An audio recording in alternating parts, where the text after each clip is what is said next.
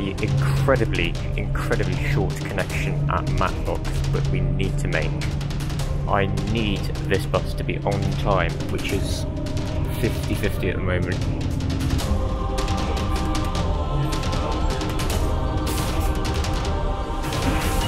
Thank you.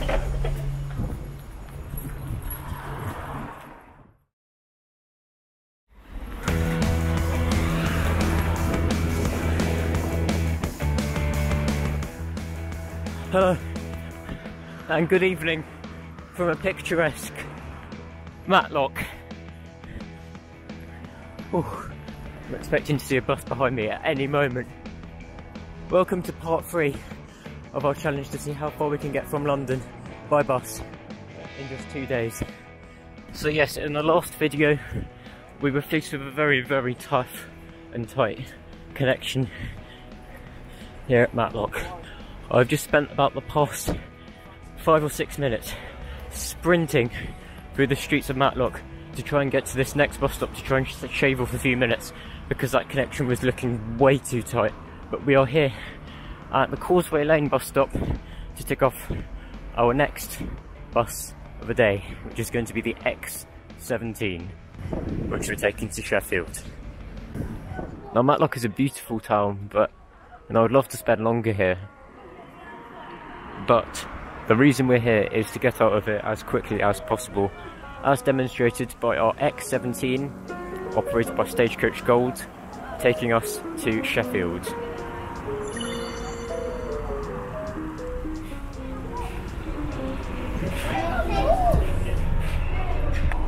Hey, can I single to Sheffield, please? Thank you.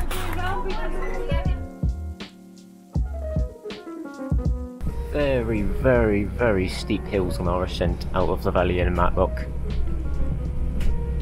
Us is really struggling to get up these. Yes, this is part 3 of our challenge to see how far we can get from London in just 2 days. It is currently the end of the first day, so we've made very good progress. If you haven't already seen parts 1 and 2, then they are linked down in the description below. Listen to the engine.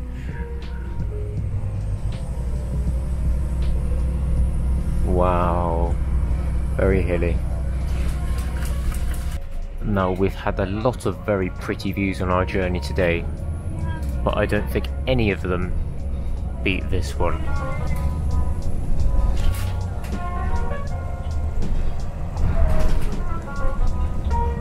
You can see far and wide. That town over there with the church with the crooked spire, I believe, is Chesterfield, which is one of the...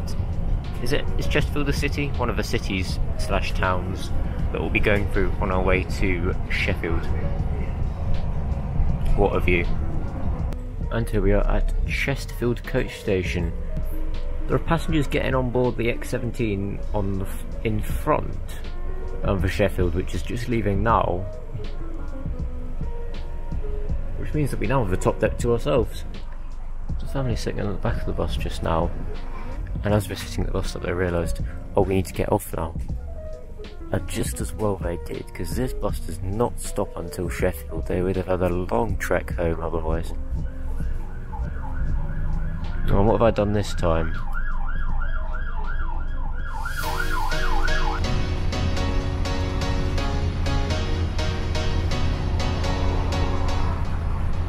Now the theme of this video really has been express bus routes. We've been on so many express bus routes today, and they've allowed us to get incredibly far from London, thanks to these huge stretches with hardly any stops on, which bring up our average speed so much. And it's thanks to that we're about to cross the border from Derbyshire into South Yorkshire, just as we did last time, but a whole day earlier. So Derbyshire, Derbyshire, Derbyshire, and as we come up to the boards, city of Sheffield, we are now in South Yorkshire. We are in Yorkshire, we're in the north of England. Sheffield put its clean air zone in a couple of years ago, the streets are deserted. There are hardly any cars around here, which is a very good thing. Means that the buses can just fly straight through. Thank you.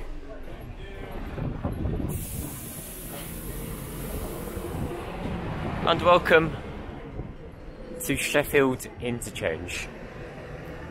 Let's have a little day one debrief, shall we? So we're right here at Sheffield Interchange, approximately 12 hours, maybe just under 12 hours, after departing New Cottage Farm at bus stop. It feels like ages ago. New Cottage Farm bus stop at the very extremity, northern extremity of London. So, and last time it took us 2 days to get from London to Sheffield, but we have done it today in just 1 day. We're going to be back here early tomorrow morning to continue our journey northwards on yet another X17 bus. The X17 actually does go further north from here, but because it's quite late in the evening, all the services are terminating here at Sheffield Interchange. We've got a few bits and pieces left to do this evening. Maybe I'll show you my hotel.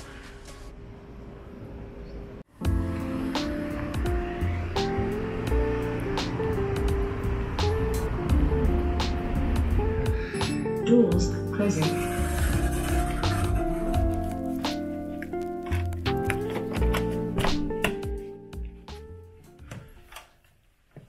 Oh, here we are.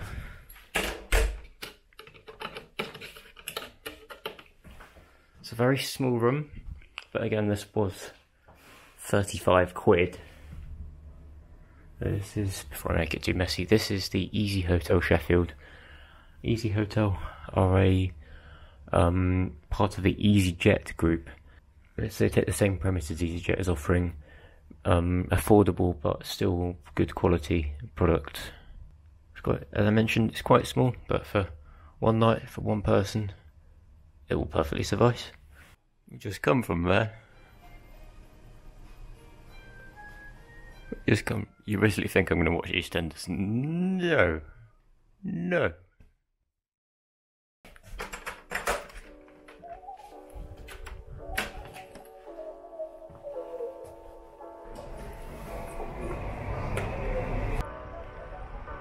So good morning everyone, we've just got up here in Sheffield having stayed overnight at our Easy Hotel, and we're back on our way to the bus station to get our next X17. We were on the X17 yesterday, as you may have seen, but we are getting this one further north to Barnsley, up to Barnsley. And the reason we couldn't do this yesterday is because we got into Sheffield so late yesterday evening that no more X17 services were actually running to Barnsley, so we have to do this today.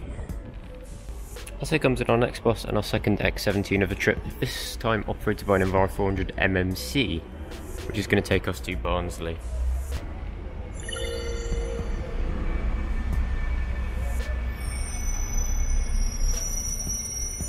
Oh yeah, you're going to Barnsley? I am going to Barnsley. I'm just heading a bit slow on it. Okay. There you go. Cool, thank you very much. Thank you. Slightly different seats from last time, and USB sockets this time, as well as a personal reading lamp, touch sensitive reading lamp on a bus seat. That's very cool.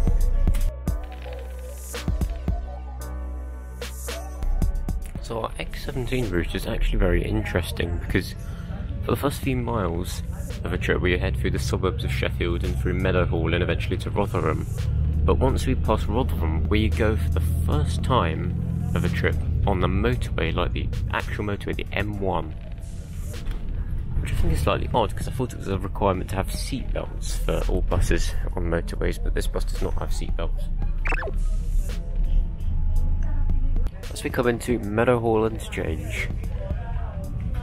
Meadowhall Interchange is one of the largest shopping centres in the north of England, and also houses a massive interchange with the train and the tram train, believe it or not, here. And this is the bus station here in Meadowhall, which is where we finished our trip last time. This is as far as we got. But no, it's only 8 in the morning as opposed to 5 o'clock in the evening when we were here last time, and we're continuing further north.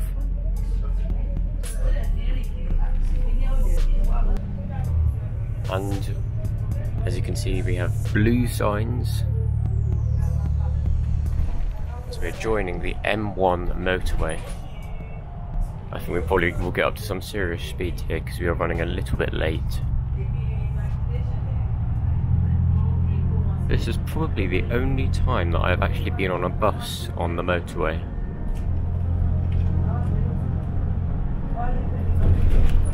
Have you ever been on a bus on the motorway?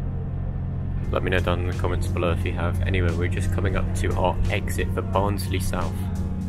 We have covered most of the distance between Sheffield and Barnsley on the motorway, going at 50-60 miles an hour in about 8 minutes, so that is very good going for an express route. So we're in Barnsley. These are the railway lines just through here that run through Barnsley. And behind it is a huge bus station, which I think I can already see our bus. Well, this might be the biggest bus station of the trip so far.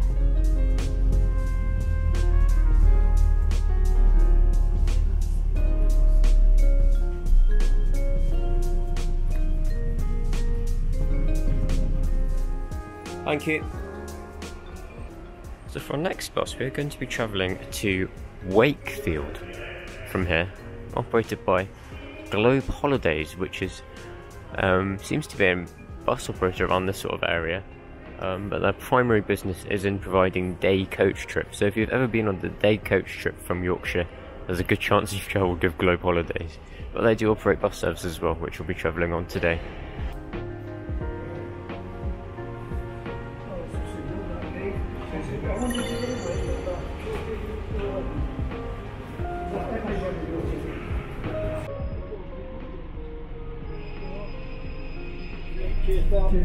Hello, can I single to Wakefield, please?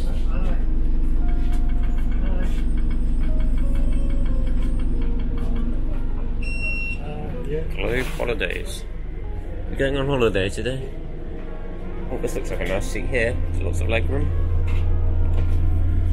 As we go in our luxurious holiday seat on Globe Holidays to Wakefield.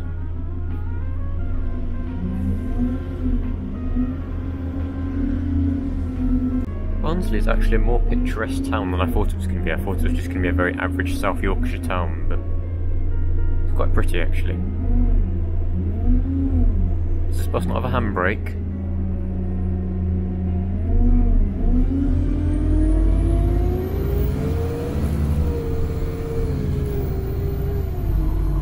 This bus is only 4 years old, but it's really not in the best of condition at all. You can see broken stop signs, little notes posted around the bus to say which bells are working and which bells aren't. Lots of remains of stickers and graffiti and stuff like that all over the seats, as well as what looks like a cigarette burn. And what sounds like a very knackered turbo. This bus has seen better days, and it's only 4 years old. Nevertheless, despite the poor maintenance, this does seem to be the sort of bus route where the driver knows a lot of the passengers. We've just stopped just outside someone's house and have picked that passenger up. So the driver obviously knows his passenger's routine, so it's quite a friendly route. Pretty views again, as we descend our way through the valleys towards Wakefield. Okay, so we seem to have made a detour into inside the Yorkshire Sculpture Park grounds. There are some sculptures. This is a bit interesting. Merry Christmas, apparently. If you're watching this video and it's Christmas, have a very Merry Christmas. Anyway, just up there is Wakefield Kirkgate railway station, so we are right in the middle of Wakefield at the moment now.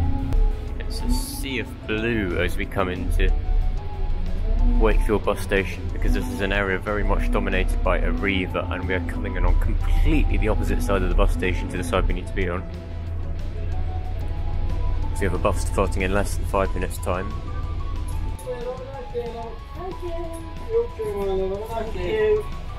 Thank you very much. Arriva, Arriva, Arriva, Arriva, Arriva. Ah, and our next bus has just started boarding. It's this one, the 110 to Leeds.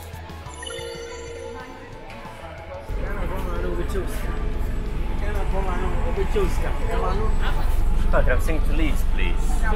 Single to Leeds, please. Cool, thank you. Get on board our Arriva right street deck. This is Arriva Sapphire, so this is supposed to be Arriva's more upmarket brand. This is one of the rather odd looking street decks from the outside, which have the reduced height roof. You get these in some parts of the world. As we depart out of Wakefield bus station on our next bus, operated by Arriva. That's the single stagecoach vehicle here. Anyway, we are on the 110 bus, which is the primary bus route operated by Arriva linking Wakefield and Leeds. It is Thank you. It is the incredibly frequent at running every 15 minutes, so you're not in too much deep trouble if you miss one of these. It's got USB charging and it's got free Wi-Fi, so it's a very functional bus route above everything.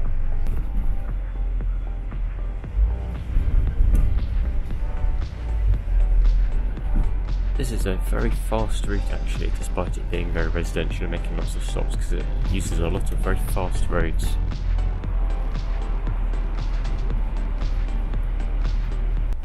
Well, it was quick, one of the shorter bus journeys of our trip. We've arrived at Leeds City bus station. Leeds being one of the largest cities in the north of England. And this is where we're going to finish our part today.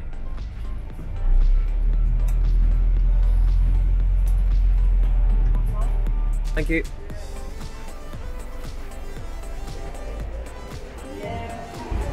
Anyway, it's here at Leeds City bus terminal. As we look at the departure board, I'll let you think, which bus is it that we're going to be getting on to from here for the start of part 4, and how far do you reckon we're going to get north from here?